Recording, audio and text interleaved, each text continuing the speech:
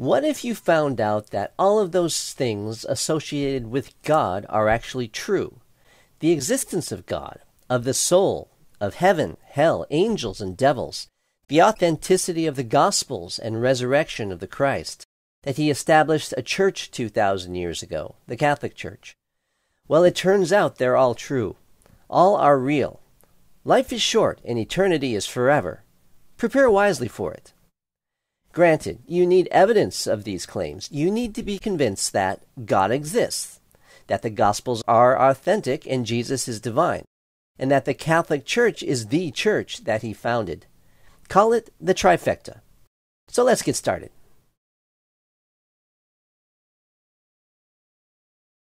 Science is actually proving religion.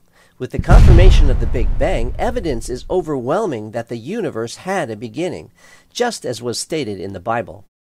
Astrophysicist Robert Jastrow. Now we see how the astronomical evidence supports the biblical view of the origin of the world.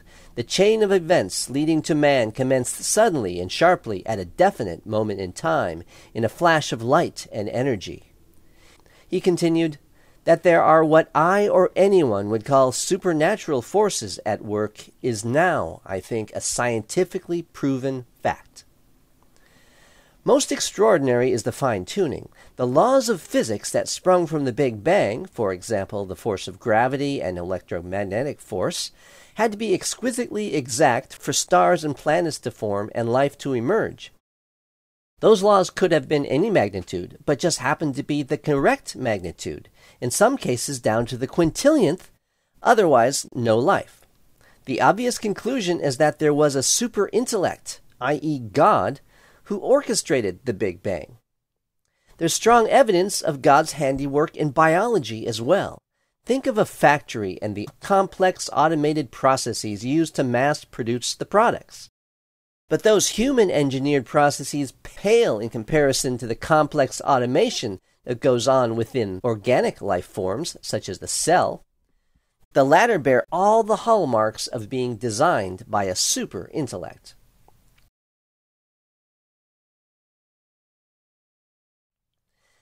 The Gospels were written within decades of the crucifixion.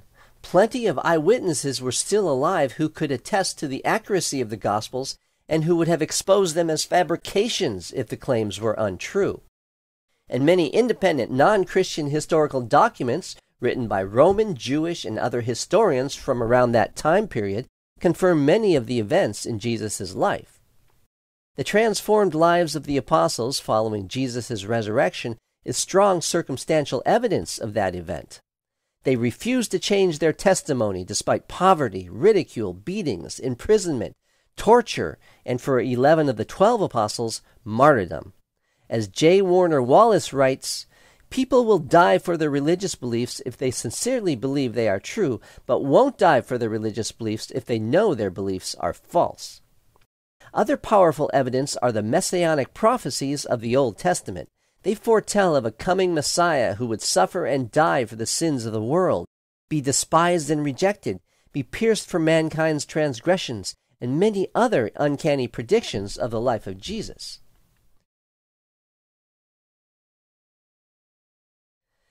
The early Christians worshipped in much the same way that Catholics do now. The Eucharist, Jesus and the bread and wine, was the center of worship, and like Catholics today, they considered the Eucharist Christ's real body and blood. Jesus said, "Truly, truly, I say to you, unless you eat the flesh of the Son of Man and drink his blood, you have no life in you." He nowhere indicates this was a figure of speech. He was talking literally, not figuratively. The Catholic Church consistently and faithfully embraces this teaching. The early Christians were willing to die because they believed the Eucharist is literally the body and blood of Jesus. The Catholic Church is to the Bible what the Supreme Court is to the Constitution. Imagine private interpretation of the U.S. Constitution with no court of final appeal to interpret, enforce, explain, and proclaim the truths therein. Confusion and disarray would prevail. That's why there are more than 35,000 denominations of Protestantism today. There needs to be a supreme authority to interpret and explain sacred scripture. That authority is the 2,000-year-old Catholic Church. These are just snippets of a crucially important matter.